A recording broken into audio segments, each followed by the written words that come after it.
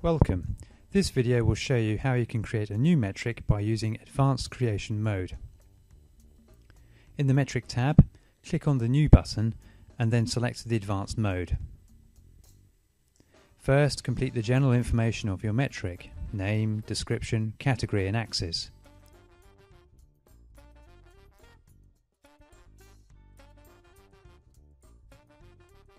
In the calculation window, choose the formula you want to use for calculating your metric. Click on the Metric button to select which metric you want to use inside your formula. You can also use several metrics in the same formula.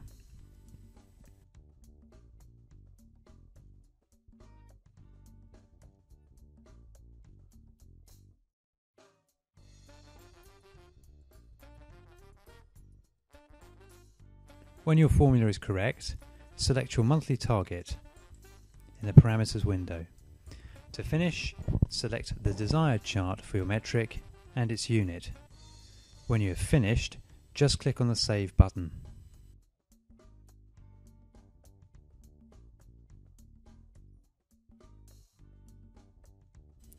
Choose which dashboard you want to put this new metric in, and if you want to display it by default. Now let's go to your dashboard and see the results. Try it for yourself now.